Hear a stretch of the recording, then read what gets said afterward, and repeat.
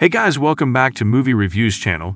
Today I'm going to explain our erotic thriller film 365 Days This Day, directed by Barbara Bailoas and Tomas Mendes. Serving as a sequel to 365 Days, it is based on This Day, the second novel of a trilogy by Blanka Lipinska, and stars Anna Maria Ciclacca, Michel Morone, Rebecca Kazarati, and Magdalena Lamparska. A few moments before their wedding, Laura and Massimo are caught in an intimate act by Laura's friend Olga. She immediately scolds them, saying that the groom seeing the bride before marriage brings bad luck, and asks Massimo to go away, who follows her instruction obediently and works away after offering her that she can join them next time. After Massimo goes away, she asks Laura if she told him about the child, but Laura says that she is not planning to tell him that she lost her baby in a tunnel where she almost died because a war will break out. She says it is the hardest decision of her life, but Olga comforts her, saying that Laura is the strongest woman she knows and she is not alone. They get up and start getting ready for the wedding. Massimo and Laura tie the knot in a beautiful ceremony in the presence of their friends and mafia family. They go on their honeymoon after that and spend some quality time with each other. One day, when they come back from taking some time out, they catch Olga and Domenico having some fun. Laura says that she will have to clean everything, while Massimo asks Domenico to follow him because they have to work. Massimo tells Laura and Olga that he planned a trip for them, which makes Laura angry because she thinks Massimo is very controlling. They get into a little argument, but soon Massimo goes away without paying her much attention. Later, Olga and Laura go for lunch, and Laura expresses her concern about whether she overreacted. But Olga assures her that it is fine because her behavior is normal for a wife. Olga advises Laura to seduce Massimo when they get back to make up for her earlier behavior. Laura compiles with her friend's advice and patches up with Massimo that night, but in the morning, when they wake up, Massimo gets up early and doesn't stay back when she tries to stop him, saying that he has to go to work early. As they are back to their normal lives, Laura and Olga spend the date at the beach, reminiscing about the time they met when they were 6 and having best friends ever since. Laura says that as long as they are together, everything will be fine. They go to eat after that, but soon Massimo arrives at the restaurant. They will add and ask them to go back with him, without even giving them the chance to eat their food. Later at home, Laura is standing on the balcony when Massimo approaches her. She tells him that she has never thought of the fact that they had a rough start because she was kidnapped, which is pretty sick, and she eventually fell in love with him, but he cannot control people, especially her, because she is his wife and not just some ordinary worker.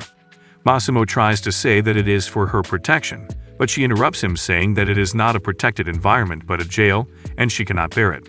When she angrily stones toward the car, Massimo says that she is right because he's screwed up. After some time, Laura is standing in their garden when a man approaches her. He introduces himself as the new gardener named Nacho and asks her if she is Massimo's wife. She asked him about his origin, to which he replies that his family has Spanish roots, which explains why he doesn't sound Italian and why he just started working for Massimo. Nacho says that he doesn't want to waste her time, but Laura says that he is talking to a person who has nothing to do and whose only job is to be a wife, so he won't have to worry about wasting her time. Laura thinks that it is pathetic, but Nacho says that she is wrong because being a good wife is the most difficult job in the world, and it is a talent that she is so perfect without doing anything.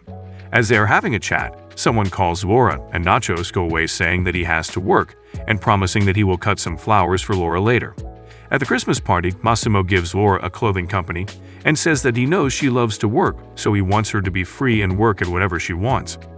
Laura is very happy after receiving the gift from Massimo and promises to give him something he will surely like. Meanwhile, Domenico gives Olga a ring and asks her to marry him. She accepts the proposal, and after that, they all celebrate their engagement that night. After Laura and Massimo spend a passionate time together, Laura thanks Massimo for inviting her parents to the party. She then asked him if he misses his family because he only has Domenico now, and even Mario has left the job. Massimo tells her that getting a pension was Mario's own decision because he blames himself for what happened to Laura. And when she says that she thinks Massimo is a little lonely, he says that he has one brother, but it would be better if he didn't have any. Laura gets angry and asks Massimo why he didn't tell her this before, but he just goes away without saying anything. Laura and Olga go to buy dresses for an upcoming party. They are welcomed by a girl named Emily, who says that they will talk about their business after the new year, but today she has to make them look good. After trying several dresses, they finally pick their dresses for the party and leave the shop. When they are going back, Olga asked her what is going on, but she just says that she is hazed at Massimo, but doesn't want to talk about it for now. At the party, Laura is sitting with Massimo, but he just keeps talking to his business partners. She says that it is not for her and she wants to go back. But Massimo gets angry and says that cannot she see he's in the middle of the conversation. He then says that he just has one last person to talk to and he will do his best to be quick. Laura asks if all the conversations are important than her, but Massimo just goes away without saying anything. When she isn't left alone at the table, her parents approached her saying that they are so happy with each other. She asked them the secret of their happy marriage, to which her mother says that marriage is all about compromise. Later she is dancing alone when she sees Massimo standing at the top of their stairs with his ex-girlfriend Anna. She follows them and after searching through long holes, she finds them having sex in a room. She becomes devastated after seeing the side and runs out of the party hall. She's walking in the middle of the road when a car stops in front of her, and Nacho comes out of it. He asked her if she's okay, but she just says that she wants him to get her out of the air. After driving for a while, she asked him to stop the car and gets out. Laura says that she is very stupid and wishes she could go somewhere and never come back. Nacho says that he's going to his home in a few hours, and she can come with him if she wants to have some time alone and sort things out. She accepts his offer and sends a message to her mother saying that she was right about Massimo and she doesn't want to see him again, so she is going somewhere, but will contact her in a few days. She then throws away her phone and asks Nacho to take her away from them. Nacho brings Laura to a beach house and makes sure to take good care of her. They are eating when Nacho says that he made his family's dish for her. He tells her that this house belongs to his father, and he also has a sister named Emilia, who is going to visit them later. Nacho and Laura seem to hit it off and enjoy their time together. Laura meets Nacho's sister Emilia, and together they all go to the beach where Emilia says that Nacho is a great brother, and she wants him to settle down with someone nice like Laura. But Laura says that her life is very complicated at the moment. Later, Nacho and Laura watch a movie together, where she confesses that she misses Massimo, but Nacho says that she fell in love with a bad guy, and that he's very stupid if he cheated on someone like her. In the coming few days, they will spend all of their time together doing different activities. Soon Laura starts to dream of being intimate with Nacho, but doesn't share anything with him. One day when they go for a swim together, they share a case, but they don't go any further than that. On the other side, Massimo is at the house when Laura's mother comes to him and slaps him across the face. Massimo says that he has no idea where she went, but Laura's other friend says that she left a message before leaving, and whatever he did to her must have been a good reason for Laura to leave. Then she goes away saying that they are going back to their house while an angry Massimo shouts at his men to search for Laura. Massimo then meets Anna as he believes he has to do something with Laura's disappearance.